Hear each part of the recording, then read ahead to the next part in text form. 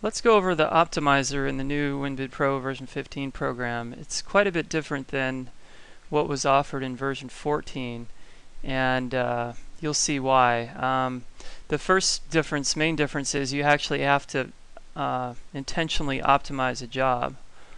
And in 14, when you processed a job, that was pretty much the program optimizing and figuring out stock lengths and everything. But now you draw your elevations, and if you were to actually go to the final parts report before you optimized, you would see parts, but not all of your parts. You would only see miscellaneous hardware and doors, door hardware, things like that. So anything that was like packages and not anything that didn't have to be cut would show up. But anything that needs to be optimized, you would intentionally have to go to the optimizer and open it up, and you'll notice when we go to the optimizer first on a brand new job, it's empty. There's nothing in it. So if we follow these steps here, we click on step 1 and we get elevation parts. Now what it's doing is it's gathering all the parts for the elevations in the job, all the different cut pieces, and filling this list with them. Now if you have a multiple of 4 elevations, 5 elevations, different quantities for your different elevations, those parts are going to be multiplied in here too. So each part is an individual, or each line, each row here is an individual piece. And there's no quantity associated with it other than it's listed however many times it's needed. So keep that in mind. And the other basic thing is, let's do this first. Let's optimize. So what it's doing is it's taking these cut pieces, and when we hit optimize, it's figuring out the most optimum yield of material. So it's trying to figure the least amount of stock lengths required to use all those cut pieces, and giving you the least amount of scrap too. So we have an option to change how it's optimized right here by hitting options. Best yield, that's the one it defaults to, so it automatically tries to figure out the best possible yield. The easier to cut method is more of a longest to shortest method. So we could change that and hit optimize again, and it would figure out maybe a different quantity of stock lengths depending on the size of the job. On smaller jobs you probably won't notice a difference, but on larger jobs you will. So it depends on if you have an automated saw stop or something like that. The best yield is the most optimum, and the easier cut method is easiest to have someone manually cutting, because they just move the stop shorter and shorter as the pieces get shorter and shorter. So keep that in mind. That's the way you can actually change that. So now that we've got our list occupied, or populated, I guess is a good word, the optimizing is pretty much done. We could go to our final parts report now, and we're going to see all our door miscellaneous parts. If I sort it by part type here, then I'm going to see clips will show up, but then doors and door frames are here, of course, miscellaneous stuff. So anything with a stock, if we didn't optimize, these things wouldn't show up. So keep that in mind. And over here it says, where did it come from? It came from the optimizer. So everything else is just going to say miscellaneous.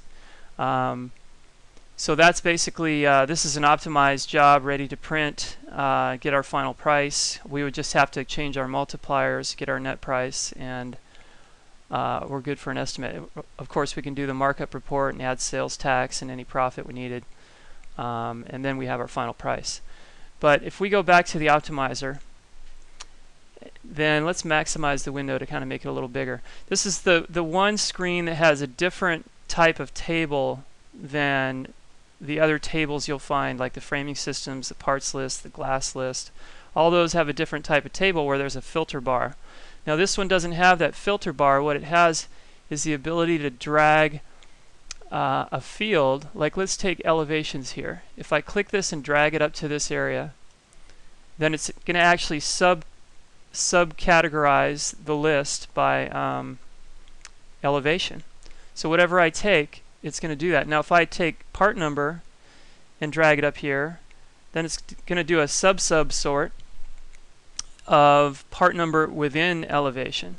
So if we want to get a better view of this, I can hit maximize here, and that shows me a bigger window of just the top half of the optimizer. So these are still all the cut pieces that we're working with. And notice the main category here is the first elevation, sample elevation, and then it's grouped by part. So within the part, it has the different cut lengths. You'll notice the different cut lengths here. So the quantities, and some cut lengths may have multiple pieces. For the sill, we've got 3 different pieces that have to be cut at the same length.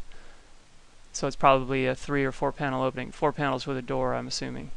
So we also have part type here. Now I can sort by part type, and that's within, just by clicking on the heading here, that's within the subsorting that I did here. So there's a multitude of ways to sort in this type of list we have here. So if you want to get rid of a subsort that we've done, you just take that field and drag it off the list. And that's what that means. So it's kind of a cool feature. We can go back to seeing the both sides of it. So that's the sorting end of it, and it's kind of cool because you can narrow it down to certain parts just by sorting it different ways. So you can just sort it by clicking here, you can drag the fields up, or you can do both. So keep that in mind. And that's for both the top and bottom portions here. You'll notice this little pencil icon here. This is gives you the ability to change that field. So these are cut lengths. We can actually edit a cut length in this optimizer, something you could never do. Actually, you could never even see this information in the old program. It would just optimize it and give you the parts list. That was it. So now you're able to manipulate this list. You can change the length of parts. You can add cut parts just by hitting add.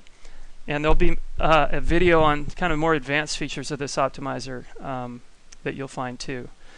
But for now, if we wanted to change the length of a part, let's say, like one of these, I just need to add an inch to it. First thing I want to do is check save. That means that this change won't be overwritten if I click this Get Elevation Parts button again. So I hit save, I change, I edit the field, I add an inch to that. Now I want to click off of it so that it kind of records that save. So it's real easy to just change the length of a part. And notice how it updates the, think of this as a character field, and this is more of a numeric field. So this is the one we change, and then it automatically updates that one. And I can change a description here if I want. I can do all that. Now, so that's the basics. You can do that. Where this information is coming from, when you create your job, you selected a framing system. That framing system had a series of parts in it. These parts are coming from that framing system, except there's one intermediate step. When you create an elevation in a job, it makes a copy of that framing system. So that framing system is now married, let's say, to this job and this elevation. And it's separate from the master default list of framing systems. So if you go in and change a framing system setting in the master list, it's not going to affect this job that I've already created. It's only going to affect future jobs that you haven't created yet. So if you need to manipulate the part numbers or the stock lengths or anything else, and then have those changes show up in the optimizer for a job you've already created, you need to go to the Jobs window and then click Edit Job Parts. So first you want to make sure you're on the job that you want to edit. Then we click Edit Job Parts. Now these are all the part numbers that are going to be used for the job that you're working on. So that means when you hit Get Elevation Parts, this is the source of the information where that's coming from. So if you were to change anything in here, the stock length, the price, the description, I wouldn't change a part number, of course, because it wouldn't know what part it was after that. So it still needs to tie the information in the framing system to this list.